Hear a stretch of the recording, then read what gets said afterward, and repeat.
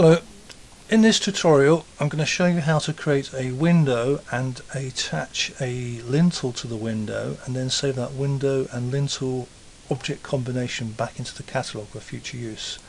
So first, new project, 2D view and a 3D view, and we'll just arrange those, and we'll select our 2D view and zoom in a bit so we can see what we're doing.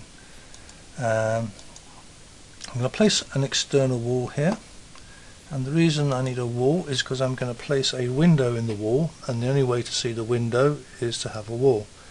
And I'm going to choose a window from the standard window catalogue, and here we have the ability to choose a window. Let's choose this window here, and we're going to, it's preset with a 1 meter 101 size. Let's change this to 1 meter, and we'll say OK and place that window in our wall. And it doesn't matter which way. This is the outside of our window, that's the inside. The sill height is always on the outside. So let's go in here, and first of all I want to get rid of the sill height label because it's going to be in the way of what I'm actually doing. And let's just zoom in the window in the 3D view. Right, we're going to place our window lintel on top of our window, and we're going to use a block for that. Now the blocks can be found in your objects and miscellaneous basic forms, and we can use any of these blocks. I'll use a cube here, and we just drag the cube here, and you can put the cube, turn the grid off so we don't snap to the grid, like so. Let's just zoom in a bit better so we can see where we're placing the block.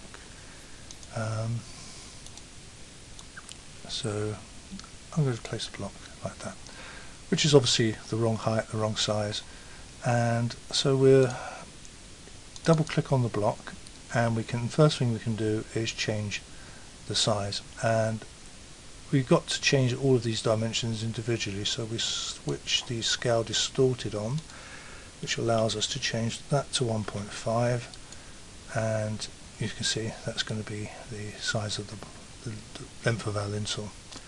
The next thing we're going to do is change the height of the lintel. Let's make this 0.1, and I'm doing this one step at a time so we can see what's happening. So that's going to be the height of our lintel, and the width of our lintel, let's make that 0.2. Okay, obviously this needs to be exactly the same size of the lintel you want. Now in the 3D view we can't see the lintel because it's actually in the wall, but we can still see it in the 2D view. To see it in the wall, we just turn the wall off by saying, right clicking on the 3D view, selecting visibility, and just switching the wall off, and there's our lintel. And we can now either select this in 2D or the 3D view, double click on the lintel, and we're going to change that lintel, its height from the floor, and it's set at let's set it to 2 meters. That's too high. 1.9. There is a scientific way of working this out, because you know the height of the sill height of the window and the height of the window. You could actually calculate where the top of the window is, but I've done it quite well by guesstimate there. And so there's our lintel. Now next thing we can do is we want to make this lintel, if I show you the wall again, we want to make the lintel just proud of the wall, and to do that we select that in the 2D view, keep clicking until the actual lintel turns red, means it's selected, I can just go for each one and place it there.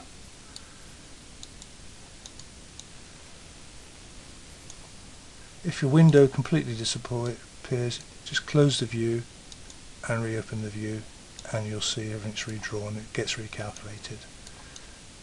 So there's our lintel, and the lintel is not on the correct side. We've actually placed the lintel protruding from the internal side of the wall. So let's just move that, because if you remember, this is the exterior side. And I'm going to snap that just to there.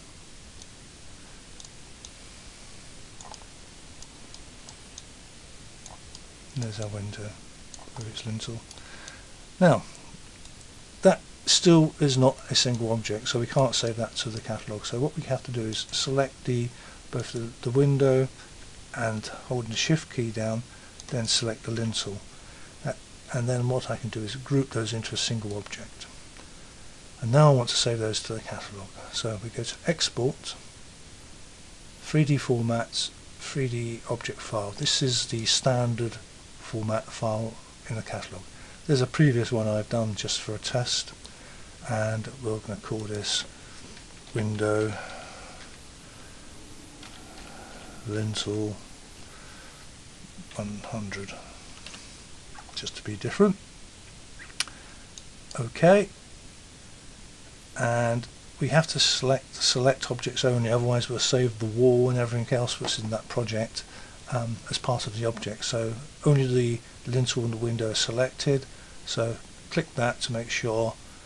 We're just going to save those objects and say OK, and that gets saved into our catalogue. So if we now go looking for where we saved it as an example, there's the new lintel window, like so. It still won't be recognised as a window. I can't just drag this into the wall because it's just an object. So what we have to do is tell the software that this is a special window or a special object. In fact, it is a where is it? It's in the common information. It's here, object type. So you can see it's a standard object, and we need to make it into a window object. And if you save it, you must click on Add or Replace, otherwise you lose your edit. Okay, but dragging this into the wall still won't make any difference, because there's another thing we have to do. We actually have to tell the wall about the opening that the window wants. So again, back into our chunk editor and select opening element this time, and if I click on here, oh no, we've got to create the contour for the element, and there's a tool in here which says Files and Contour, and what that does is create a set of points where our opening is going to be. I can round those down so we don't need that high precision, and select Show Opening Solid. Now that is the contour of the opening we're going to create, which is not quite correct, because obviously we don't want this hole here against our window. It would be very drafty for a start. But this point, the first point here is this point here. This point is this point, so we need to create a new point to bring this in here. So we insert there, new, and notice we have a 0, 0 point, and that's moved this point to the 0 position, which is the center of the object. So what we need to do is now bring this point back up to there. So we select that and say Edit Point, and the X value will be the same as the next X value. So this is this value here, which is 0.5321. When you start doing this, it's best to change one point at a time so you can actually see what you're doing, and the Y value is going to be the same as the previous Y value, so that will then bring this point back up to here. So we edit that again, and our Y value is 0.4686. Okay, and we have to do exactly the same for the other side. So the last point is this point is this point, so we want to create a new point here, which is here. And nope, I missed that out. Delete that point, because we don't want this over here, we want to create one over here. So we delete that and new point there, that's better.